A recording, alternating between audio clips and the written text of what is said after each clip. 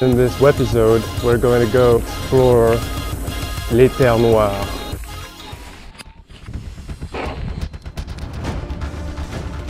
Bicycle interviews, out exploring, provoking ideas. I'm kind of like lost, really lost. Check out what I just saw at the side of the road. Woo! Beautiful.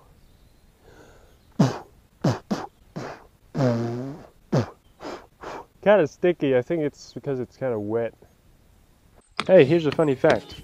Where in the 19th century, in France, overgrazing because of high wool demand became such a problem in the area that sheep ate everything.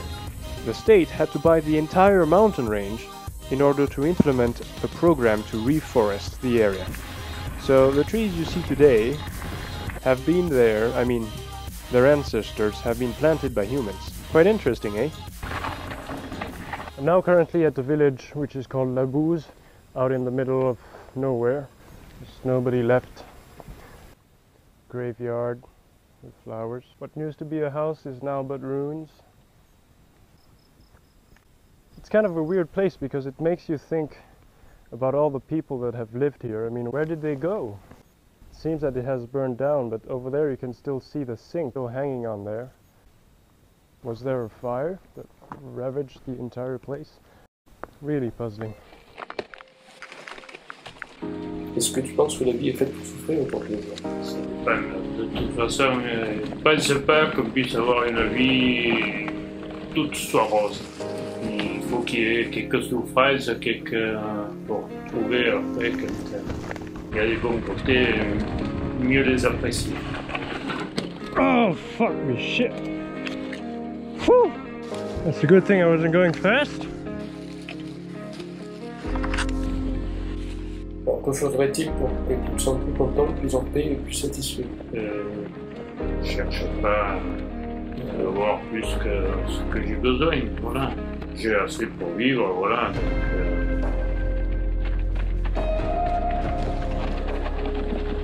One thing to know on the traversée des Alpes de Haute-Provence is that you can come across herds of sheep, but also dogs guarding the sheep. One important thing to do is to dismount from your bicycle. Put the bicycle between you and the dog. The dog doesn't recognize a human being when he is on a bicycle. Keep walking calmly as if the dog hasn't done anything to you. You have to be unperturbed and just go your own way. If things really turn to the worse, one of the best things to do is to take your glove off, and instead of throwing it at the dog, throw it away from you and the dog. Generally what happens is that the dog will go after the object. That gives you the opportunity to scamper away, go up a tree, whatever you want.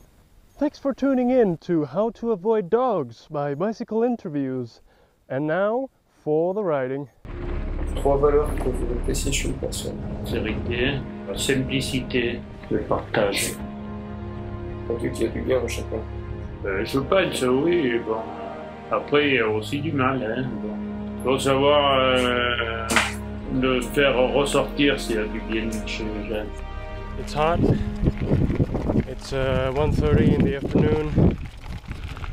This here is an example of what people have done in order to stabilize the erosion. Basically, what people have done here is drill these bars into the ground, put this grill around it, allowing sediments to depose.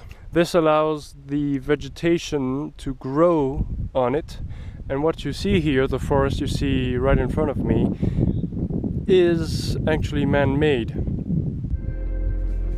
Quelles sont les grandes problématiques auxquelles nous serions confrontés dans le futur? L'énergie est en train de disparaître, le réchauffement climatique avec l'augmentation du niveau des océans.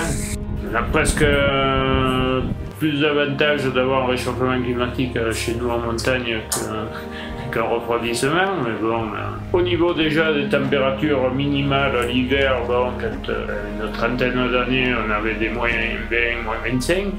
Et au jour d'aujourd'hui, bon, l'hiver, on a eu que des moins 10, moins 11. La neige en montagne, il en faut, et pour surtout les nappes phréatiques pour l'été. Et puis bon, les montagnes sans neige, c'est triste l'hiver. A rock, another rock. Too many rocks. I'm pushing. Sometimes you just gotta push. Bike packing becomes bike pack climbing. Just gotta smile. Oh boy, a river. Woo! Okay, so it goes up there. Décrivez-moi le niveau le plus minimal à extrême plus serait prêt à vivre. Plus minimal, oui, bah, avec une cabane au milieu de la forêt, mais avec quand même un petit peu de confort. Ben, le confort, c'est, disons, le minimum vital. Bon. Une radio pour être informé. Après, bon, la télé, bon, ça pourrait s'en passer. Donc, ce qu'il me faudrait, c'est des bouquins. Oh man!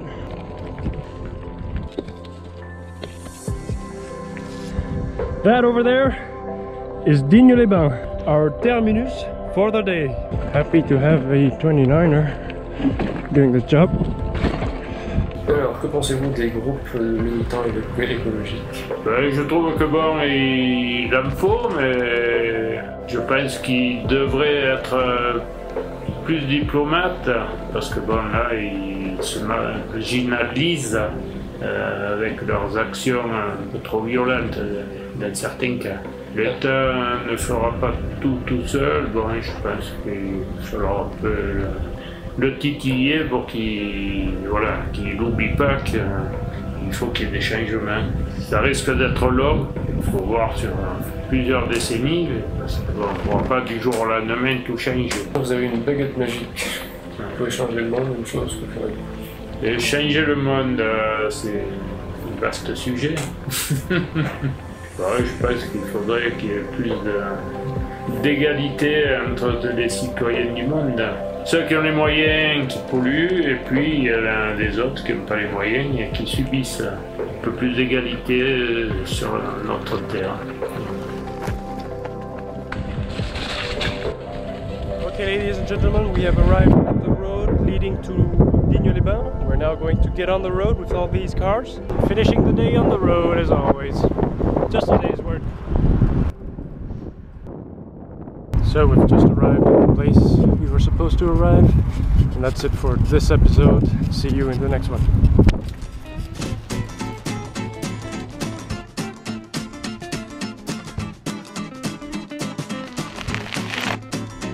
Bon, je dirais que c'est là-bas.